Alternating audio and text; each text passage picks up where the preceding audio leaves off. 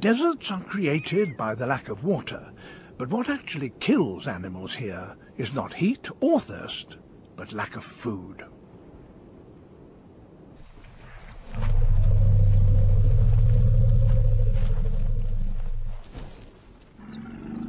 So how on earth does a plant-eater this size survive in a place apparently totally devoid of vegetation? Elephants in Namibia are the toughest in Africa, and they need to be.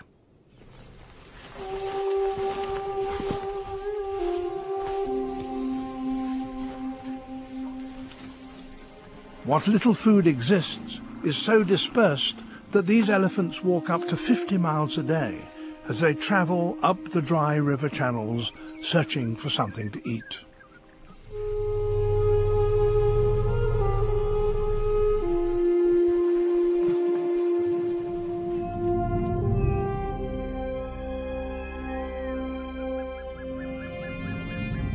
At times the task looks truly hopeless.